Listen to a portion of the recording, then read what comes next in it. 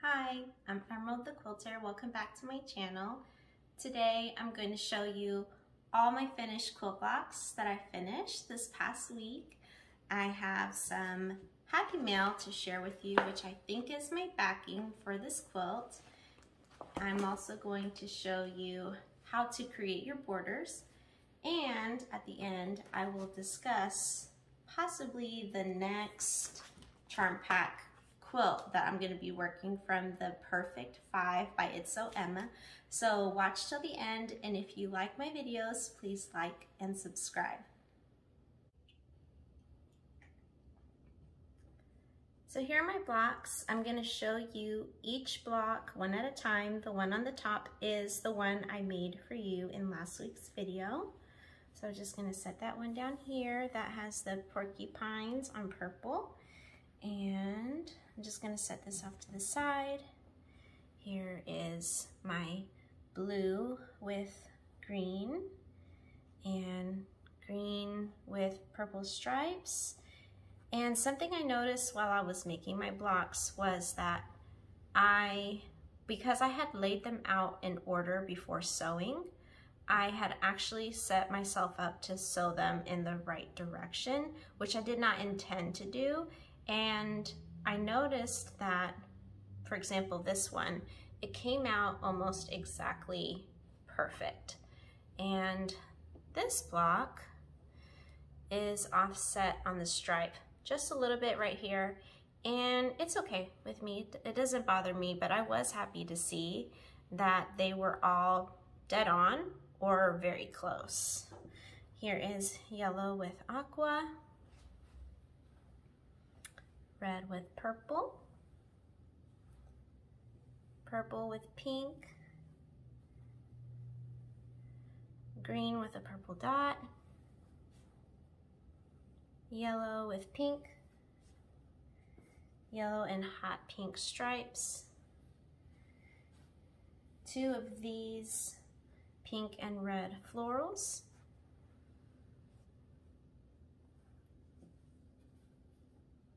here is the ladybug on blue, two ladybugs on white, teal with yellow stripes, light blue with a light purple stripe, another ladybug on blue. Here are several dots. So this is the orange with white, red with pink dot, aqua, which looks like yellow there, pink with an orange dot, green floral, I know there's two of those. Here's that very large deer print. His nose is cut off just a little bit, but I'm happy to see that he's peeking through and you can see almost all his antlers and his beautiful eye. This is a really beautiful block. And squirrels, more squirrels. This has, it was hard for me to see, but if you look closely, and I can't always tell which direction, but there is a bumblebee, and then these are eyes, and those are, it goes this way. Those are bears on there with the ladybug on its head. Not a ladybug, a bee on its head. Then we have the pink version of the porcupine, another bear. It's purple with blue. The raccoon print that I really liked. Here's that other green floral. Raccoon print on purple. And they're not facing the same way. Actually, when I got to that one, I changed it up because some of the raccoons were gonna be touching each other, and I remember I just rotated them. So green with aqua, blue with hot pink, another deer. He's a little bit cut off more, but it's okay. And then one more bright purple with orange dot. So those are my blocks. I'm gonna get these up on the wall and show you the layout that they're supposed to be in. But before I do that, I'm just gonna set these aside so I can show you this print that I had ordered for my backing. So let me just slide these over.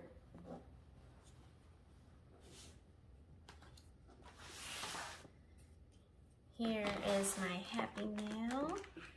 Just making sure that there's no fabric near my scissors, and it is my backing.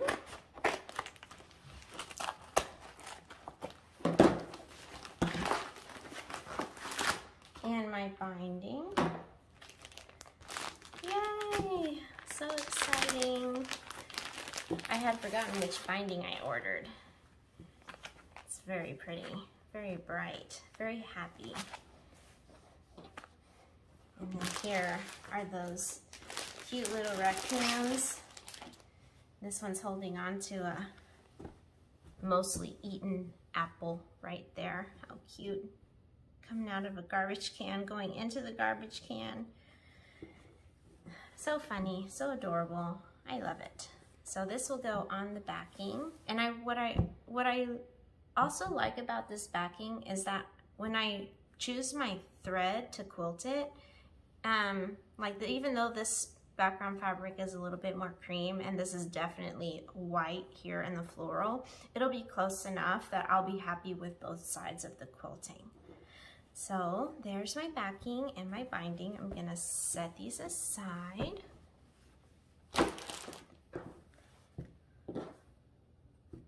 And I'm gonna take the quilt that's behind me off the wall so that I can start laying this one out for you in the order of the book. So this is what the quilt looks like.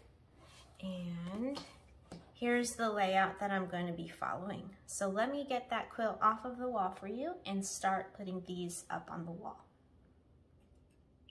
So I've got my wall cleared off, and if you look in your pattern book, you see that the sugar cookie quilt layout has 6 blocks going across and 6 blocks going down.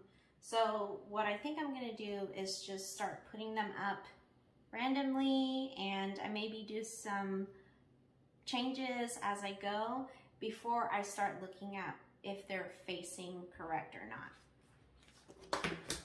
So I've got my tray, my design board, and I know that the raccoon print is definitely going to have to go in the middle, so he's going to go there. Purple, this is another purple, blue. And I know that I want to spread out, like this is a solid with a dot, solid with a dot. I want to spread that out. Purple raccoon, he can go on this end. Green floral.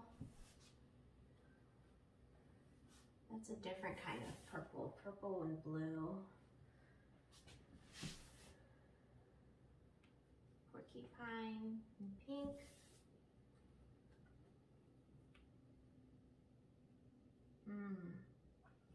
Honeybee, the squirrel,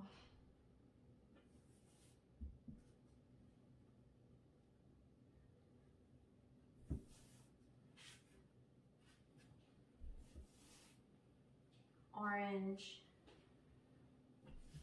another green floral, pink looks good there. Red has to be somewhere center because it's bold, just like this one is. I have another couple bold ones coming up. 1, 2, 3, 4, 5, 6. So I need 2 more.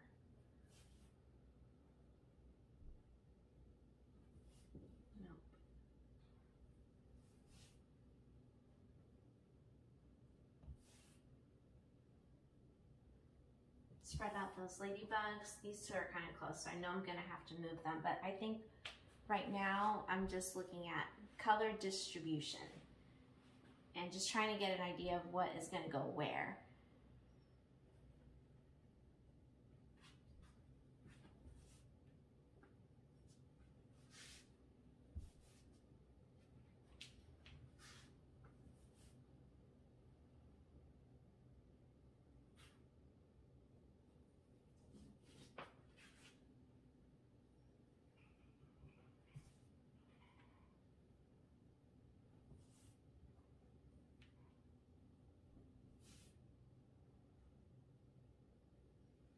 Okay, so I'm noticing that I have all of these stripes right here, 5 of them, and all my dots are up, and then my porcupine, my very first one, he's right here. So I'm at a point where I can start moving them around and see, you know, which dot I want where, which stripe I want where.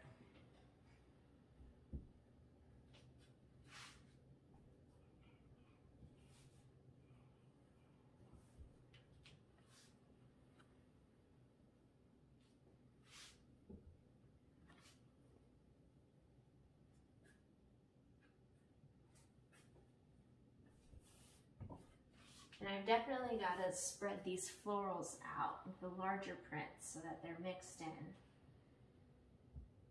So there's like 1, 2, 3 here. So I'm definitely going to have to move this one.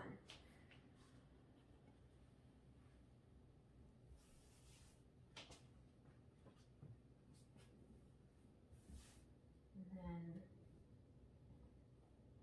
spread out that bold print. Maybe the ladybug, this ladybug can go over here. Maybe I'll bring this striped yellow up here. I have 1, 2, 3 dots, so one of these dots is gonna have to go. I think this one.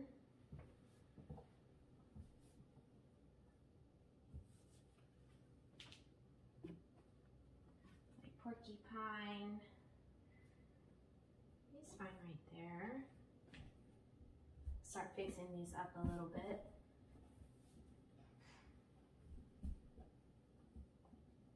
I'm gonna bring this floral in. Maybe even bring this just like that. So red floral in, this squirrel also went in, and I think that I may need a floral here. What if nope. What if so because I have 1 red of these florals down here and then red here, so this one kind of has to be off to this side of the quilt. I think like that looks good.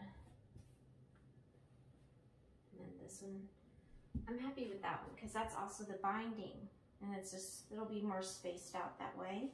Yellow, I don't have yellow over here, and I have 3, so these are green. This is a bold. This is another squirrel. Squirrels need to be spread out. My deer. These beautiful antlers. There's that one. So this one can go here. And probably move this away. Like this. And then I think over here. Move this squirrel here. And this green one here. Okay, so I'm gonna have to step back, maybe take a picture with my phone, and then see just one more time if I'm liking the placement of these blocks. Here's what I decided on. I moved several around, but I'm ready now, and I think I'm happy to go ahead and start rotating my blocks so that they're facing the correct way. And the sugar cookie quilt has that first row with the square in the corner on the right side. And then the second row, the square in the corner will be going on the left side, and then it just alternates, and also up, down, up, down. So I'm gonna follow this, and I'm gonna rotate them appropriately. So this one goes up. No, this one starts down. This one goes up. This one then goes down. This one goes up. This one goes down. Okay. This one faces up. Okay, now I'm going to double check my pattern. So I have down, up, down, up, down, up. Okay, now row 2 is on the left, and it starts with the square going down. So left, and it's down. Left, oh, that one's fine. Up, left, down, left, up, left, down, left, up, okay? And so, like I said, now they alternate. So I'm going to do this quickly. Down, up, down, up, down, up. Okay, those are on the right. Now on the left, also down, start down. Yes, we always start down. Okay, so down, and then up, down, up, down, up. Okay, so I have left, left, left, left, left, down, up, down, up, down, up. Okay, 2 more rows, starting on the right, down, up, down, up, down, up. Okay, so it's the right, and last row on the left, down, up, down, up, down, and up. Okay, here it is. What do you think? I'm pretty excited. They're all facing the correct direction, and they're ready for me to sew in 2 rows. So I'm gonna show the first 2 rows with you, sewing the rows together, the top one and the second one, and then show you how I put those 2 together and put them back on the wall so that you can see them. And I'll also show you at the sewing machine how to connect your borders. Here we are at the sewing machine. I have the top 2 rows pinned together, and they are right at the intersection where the squares of the print and the background meet. And so I'm just going to pin those. I didn't pin on the other side because there were no seams to interlock. I have my stitch set to 1.5.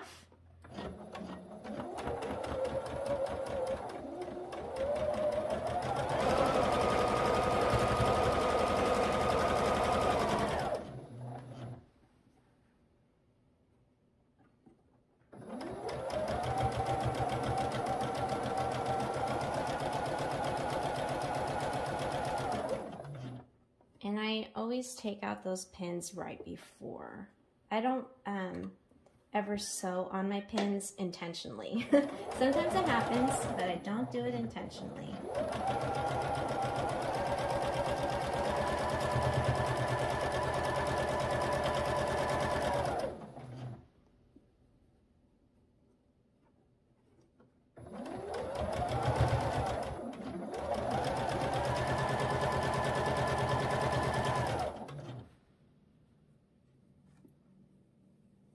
4 more blocks to go.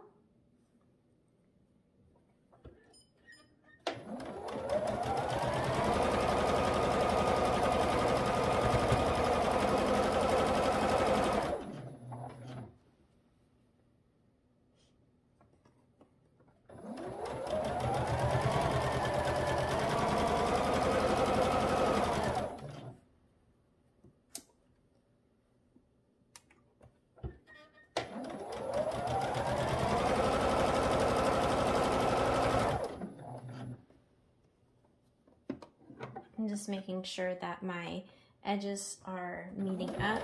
You could avoid doing that altogether by just pinning, but because it's easy for me just to shift it with my fingernails, I do that just fine.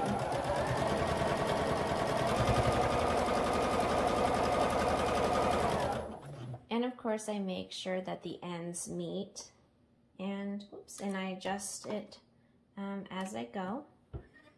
And since I cut these pretty exact and I used a 1/4 inch seam all throughout, there isn't much shuffling needing to be done here.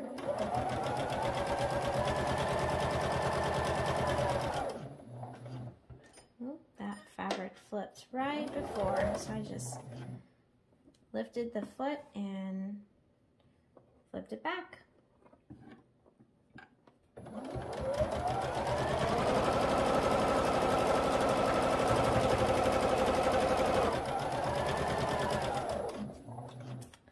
Here we are at the last block.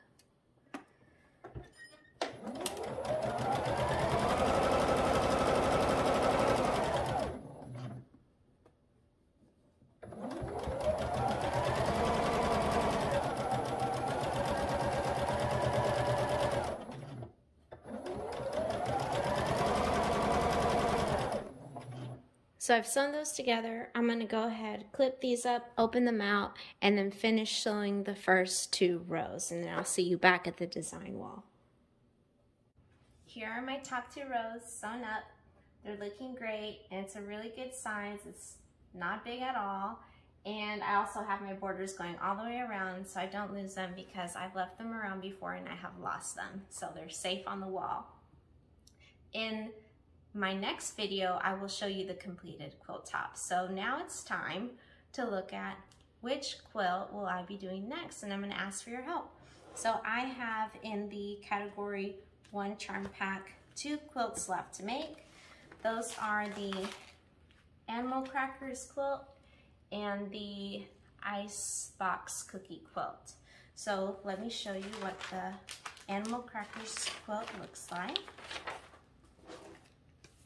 This one's got some thin pieces, and the fabric that I chose is apricot and ash because the motifs in here are pretty small. So I think that I will go with that one if I choose this pattern, or if you guys choose this pattern.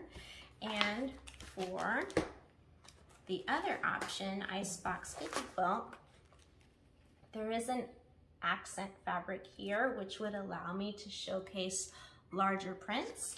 And for that, I would love to use Solana because it has large sunflowers and a mini panel in here. And so comment below which one you would like to see in the next video. Would you like to see the quilt with apricot and ash or Solana? So let me know. And in the meantime, I'm gonna go ahead and finish this up, and I will have it ready for you next time to see.